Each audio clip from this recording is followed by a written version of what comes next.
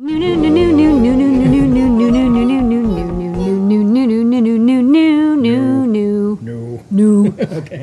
All right, let's do this Okay. thing. All right, what's first? We've got 2 Inky watts. So these are like wide hats from Pimoroni.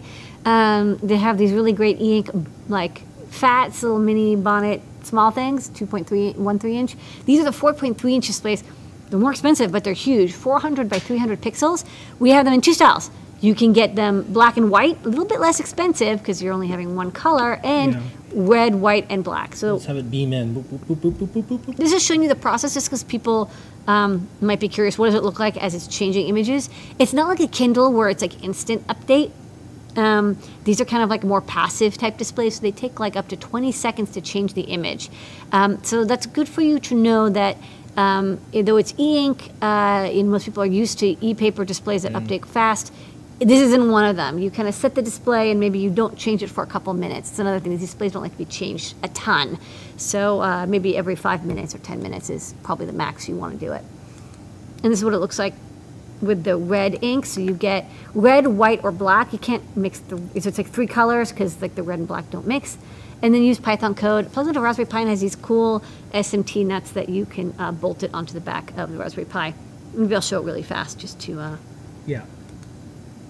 show the process. So this is a Raspberry Pi 3, and it comes with bolts. You bolt it in place, and then you have this display. And then of course, because it's eInk, if you have your Pi on a a real-time clock or power supply system that disables it, you can have the Pi turn off, the screen stays on.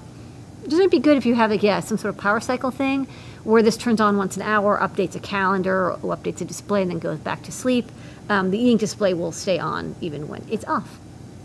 Okay. Next up. We've got 2 more CharliePlex bonnets. This is the 8x16 version of our CharliePlex wing or CharliePlex Breakout, now in happy bonnet shape. They're like all assembled, ready to plug in and go. We have them in yellow and white now. We've also had them in warm white, green, and blue. Red we haven't quite gotten to yet, but we'll maybe get to that later. So you get 8x16 LEDs, 1 color each, but you can PWM them up to 8 bits. So you can see, if you saw the animation, you can see the gradients of brightness. So that's kind of cool. It's all multiplexed. And it's all over I2C. It's very easy to use, and we have a Python library for it as well. Okay, next up, we've got the MINI.MU gloves. This is a project by Helen Lay, Pimoroni, and Imogen Heap, who is a artist, musician, who uses gloves to make music. And if you've ever seen her Moogle, I can't remember, it's like MINI.MU or something. It's the name of her gloves. They're kind of advanced and complicated and use Bluetooth, and they communicate with a computer. This is a simplified version for the microbit that you don't need to do any soldering. I'll show you the overhead. So you get it as felt that you then sew together. So you do need to have a little bit of sewing skills. The felt does have a guide, so you can cut it according to the guide. It has alligator clips, a speaker. Here's a microbit, which tucks into this pocket. And then over here is the battery pack. This version doesn't come with the microbit, so you'll need to get a microbit Go pack as well to match with this. But what's cool is as you move it around, it makes cool sounds. Maybe I'll do it over here.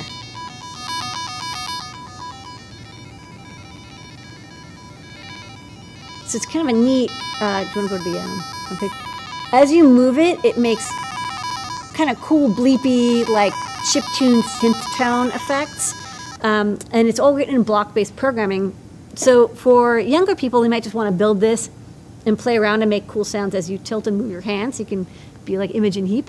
But if you are a more advanced, older kid or student, you can look at the code and adapt it to update it. For example, this is a speaker, but the microbit has a built-in Bluetooth radio. So you could have this as you move your arm around. It sends Bluetooth signals to your tablet or your phone to control something on the screen or send MIDI commands or something. So I think this is kind of a neat project. It's a great first wearable project for kids. And again, there's no sewing, there's no soldering involved, only sewing, and the sewing is pretty simple. So I think even kids as young as like 8 can get started with this project. Or an older person who just wants to make a cool, wearable, wireless / musical, interactive glove project. It's kind of cool. So it's a little bit different than most projects because we actually have a real musician who helped design this.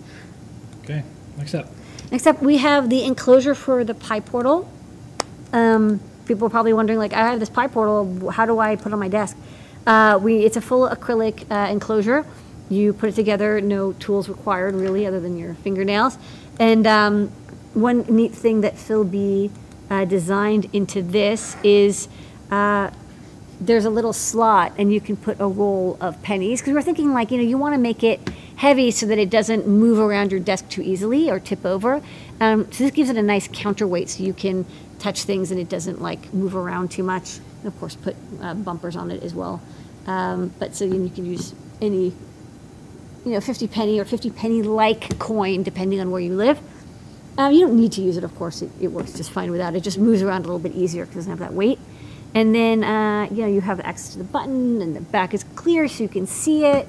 So if you're building any of our PyPortal projects and you want like a weather station on your desk, this will do the job quite nicely. Okay. And next up, the reason for the top hat. And that top hat's really... Yeah, when you do a one-frame graphic, I'm learning a one-frame graphic with Wirecast. It's funny. We actually have to go back to, if we can't use GIFs, what we have to do is have embedded YouTube videos that are MP4s of GIFs. So I'll do that. Just imagine that the hat's moving up. Okay, so this is the reason, because we have the ESP32. Yes, this is actually an old project that I made. It's a basic breakout for the ESP32 called the Huzzah ESP32. We have a breakout for the AG66 and a feather, and then for the 32 we kind of went straight to the feather. But as I've been doing more ESP, SPI 32, Wi-Fi coprocessor stuff, I'm like, well, it'd be really good to have just the chip, no USB serial converter, no battery charger. This is a very small, kind of minimal ESP32 breakout. It has all the pins broken out. Has a power regulator on it, the 2 buttons for GPIO 0 and reset, and an LED. You can program with an FTDI cable, and it comes pre-programmed with the ESP32 SPI coprocessor code. So if you want to use this with a CircuitPython board or Arduino code as a Wi-Fi coprocessor, it'll do that out of the box. But you can also program it with the Espressif IDF, or you can use the Arduino IDE. But this is minimal, right? You have to add your own USB serial converter chip, and then of course you don't have to leave it in, so you can make it much smaller and lower power. Okay, and that's new products.